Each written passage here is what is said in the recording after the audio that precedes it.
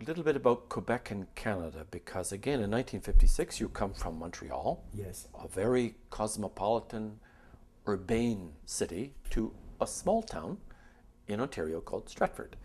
Um, that must have been culturally, A shock. A shock. yeah. As I told you, my first reaction was crying.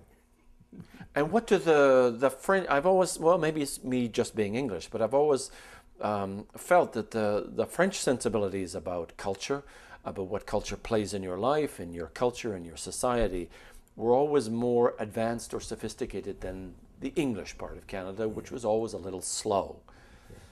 Maybe it's due to the fact that we had to fight for our culture. Because as I was explaining, we cut our liaison with France. And on the other hand, Quebec was, and it's true, a priest-ridden province. And culture was not a very good thing up to a certain point, because it develops too much of your freedom of thinking. You have to live within certain rules. That was the way the priests were teaching their own pupils at that time. So we had to fight against that. And politically speaking, it's the same thing. Education was not very popular in the Duplessis time. There was a famous declaration by a minister called Antoine Rivard. He said something like, education can be damageable because it develops the mind too much. It learns you how to act by yourself, be yourself, etc., etc., to the opposition of going along the rules that are taught to you and the way you should be and not the way you were yourself.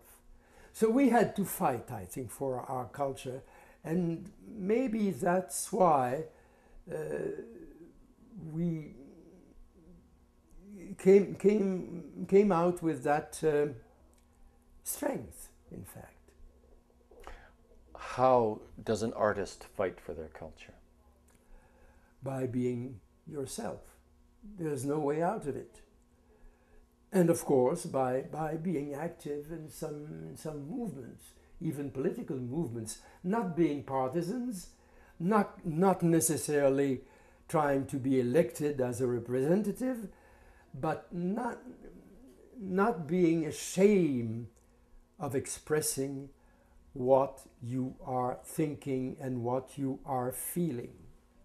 You know, I just learned in the biography of Marcel Proust that there was a German philosopher, his name is completely unknown, but it was something like Fest, I think, that said it's usually said that Hitler took power because of the economical situation in Germany, and he said that's not true. He took power because the educated people failed to take their own responsibility. And I think that if you have the chance of being educated, you don't have to be afraid and ashamed of expressing yourself and saying what you know and what you feel and what you think.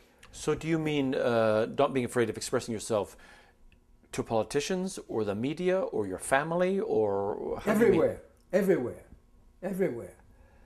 But I think you have to take advantage of your special relationship with the public to tell the public what you feel yourself, not tell them you should act like this or you should think like this, but telling the public and the people around you, that's the way I feel, that's the way I think, and I think it's the right way. I may be wrong, but personally I think it's the right way.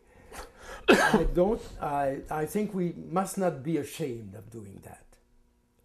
That's our part in the life of the society. Because as an English Canadian artist, I watch Quebec nationalism, and I don't want Quebec to leave because I think being French is part of North America and Canada, the experiment that we're making.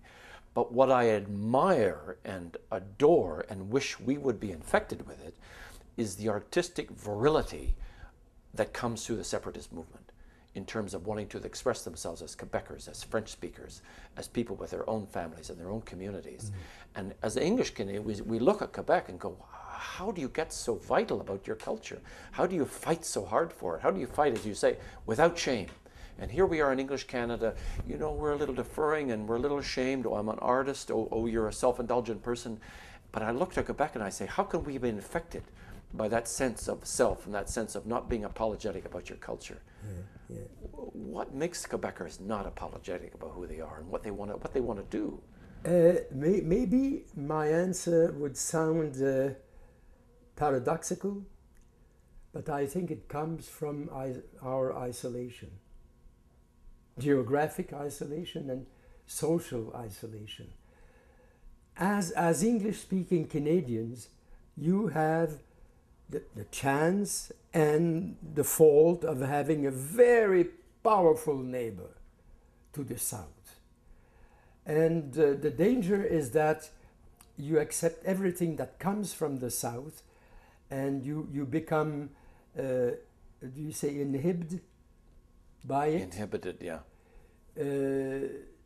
Dampened, inhibited, somehow a ceiling of expectation is put on us, you know? Yeah.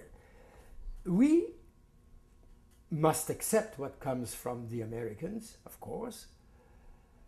But, for example, as far as the language is concerned, we speak French.